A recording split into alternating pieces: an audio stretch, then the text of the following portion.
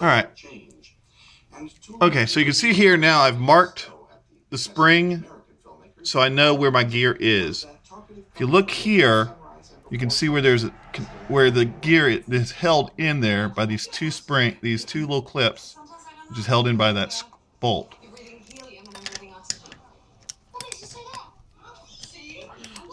Sit here and loosen it real quick.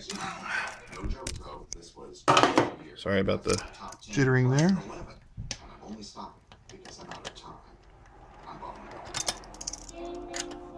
And also while you're here, if you got this thing off before you do this, you can clean the contacts. Those contacts right there just touch the panel, so cleaning those shouldn't hurt. And also if you look under here, there's a contact there that you can also tear this all apart. It's pretty simple. You got a couple screws here, you got the screw there, and it comes apart pretty simply. So now, as you can tell, it already moved. I loosened itself. Oops.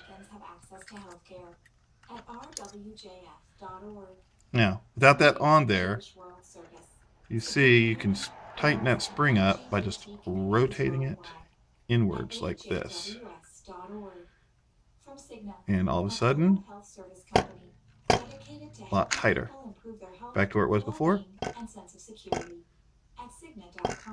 sure you can hear that little bit of tapping, but if you tighten the spring up like this, you can hear it. Just that little bit can make that big of a difference. So I'm going to go ahead and probably move it, I'd say about 10 teeth, and see what we get.